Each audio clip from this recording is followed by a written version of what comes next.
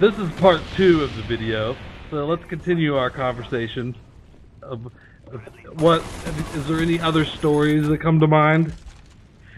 Yes, there's yet another DJ story in your early life. Do I have any other early stories besides getting blowjobs? Yes, you have some more stories. But these were the dramatic, outstanding stories. Alright, let's hear the dramatic ones. Well, the other one was you and your little cousins were probably, I think, 3? Oh, this was not. If the story, I want to get this straight before you even tell this story. This was not a biological cousin. No. You were 3 and she was 4.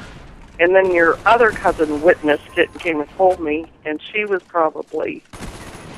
younger than you, but she was only 2. Alright. So you guys were taking a bath, and you went into the bedroom to get, you had your towels all wrapped around it and stuff, and so your little cousin, I'm not going to mention any names, came down and said, "Charmaine, come and look what Jason and blank does." And so I said, okay. So I come up to the bedroom, and there you are standing there with your towel undraped, and she's down there just having a heyday. And I'm like, oh my gosh, that's not nice. That's not nice. Yeah. I think that I was actually traumatized, not by my early sexual experiences, but by your reaction to it. Yeah. Oh, that's so not nice.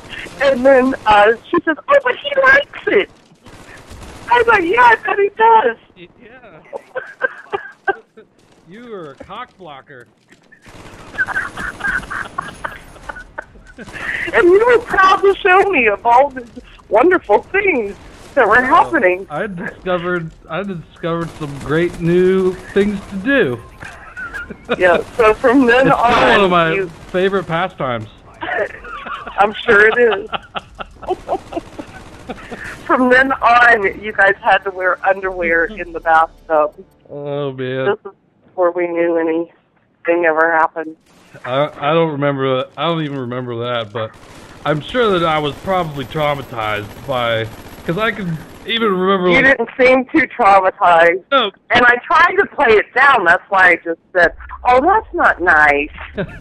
You don't want to do that." But, why? He likes it. But most of my early sexual experiences were retorted with, "That is bad or dirty and don't do that."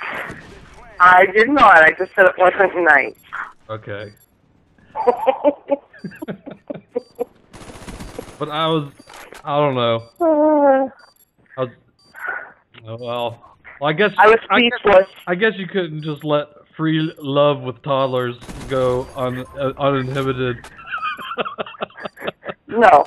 Like, oh, yes, it's just natural. Go with the flow. That's funny.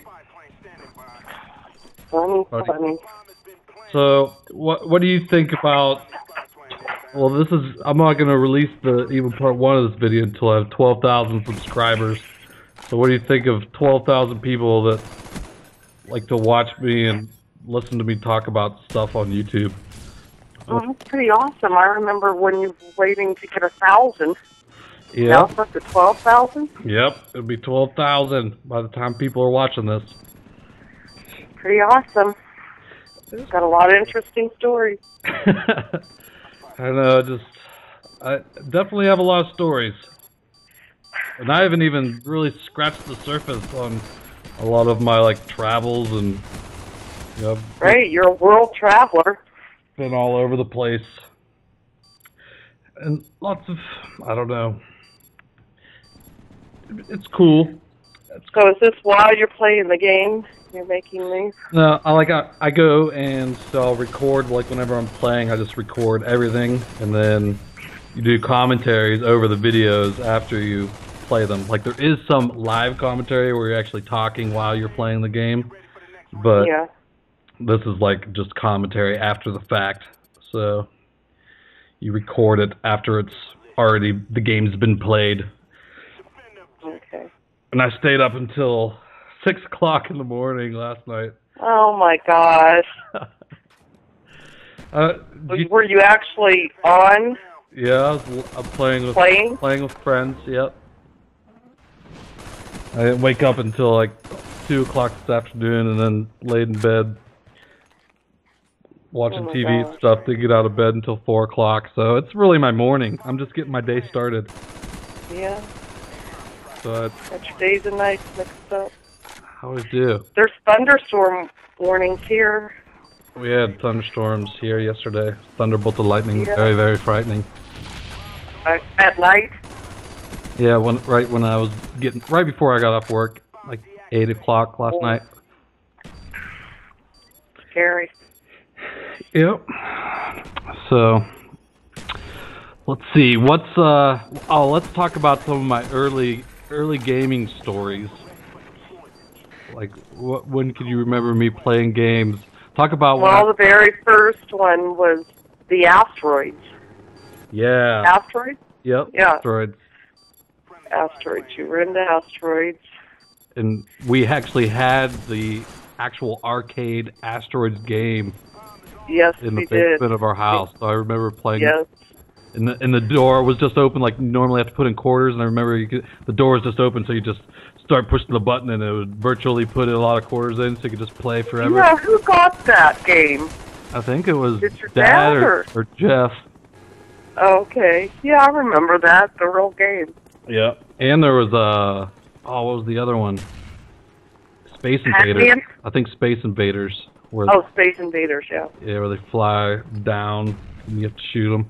So I can remember playing those. I was pretty young, and I think we had games. I remember playing like Pooyan. I actually posted a Pooyan game from that Commodore computer that we had. Remember when you sold it? And I was mad. Like, why'd you sell that computer? Like, I don't recall that. Yeah, I would sell a lot of things. Oh yeah, we have to go into those stories too. Yeah, that gets on down the road. Yeah, this is kind of a progression. Just talking about I don't recall the computer. Yeah, we had this computer. It had tapes, like you had to load the games off of. I remember that. Off of audio tapes, and there would be games, and one of them was Pooyan. It was like a pig who would go up and shoot arrows at these wolves that are trying to go up and eat the pig. You sold it to like the milliners, I think. Okay. And you got mad at me? Yeah, I was like, because that was the only computer we had. That was like one of the first computers, like when computers just came out. I'm like, did we get a new one or something? No, there was no replacement for it. I didn't have another computer for years. and I was fascinated with computers, so that was like a big thing for me. It's like one of my first. That was right, because when you were 3 years old, and we had a Christian school up at the church. Yeah. So I was in the kindergarten class, and you went with me, and we didn't have anything for you to do, so we'd stick you on the computer. That would be your entertainment all day, was you were on the computer. I'm still on the computer almost all day. I know. You've been on one. You cut your teeth on a computer. Yes, I did. They came out. Right. And then in between your gaming on the computer, you come out in the kindergarten class and go through the kindergarten class, learn to read. And then the next year when you were 4, I took you to public school, and they said, oh, no, he's too young. Boys usually can't make it till they're 6 because you had a birth date, right, with the cutoff. And I said, oh, I think he'll make it because you've already been through kindergarten at 3. So I passed kindergarten at 3? Yes, but I sent you back at 4 because it was a Christian school and you just halfway did it, but you kept up with the 5-year-olds. You did everything they did and learned to read at 3. A little boy genius, huh? Yep, sure were. All right, so we're already at end of part 2 of the video. So, oh, wow, there's so much more. I know. This will be a lifetime. Yeah. So I'll put a link on the screen again, and they can click, and it'll be part 3 up after this. So. Okay, man. This could go on forever. Yeah, it could. Now you'll get me up all night. I'll be talking all night with you. Oh, yeah, and remember this? All right, so we'll be back on part 3.